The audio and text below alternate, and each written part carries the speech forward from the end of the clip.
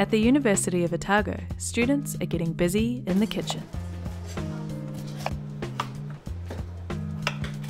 Nicola Agnew, Professional Practice Fellow at the School of Nutrition, is teaching students how to cook in bulk. Okay, so welcome to your last lab.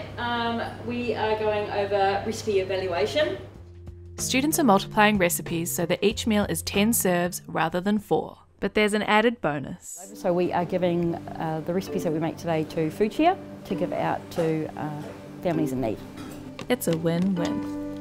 I think it's really good to get us learning about how to feed other people as well as actually getting some food to people in need. Students are paired up, with each pair making a different main and dessert. I am making an apple and blackberry pie, and Emily is making a chickpea pumpkin curry.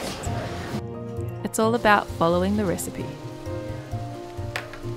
As well as the logistics of cooking in bulk, students need to consider food safety and make sure the meals still look and taste good. Once the meals are ready, they're packaged into portions and frozen.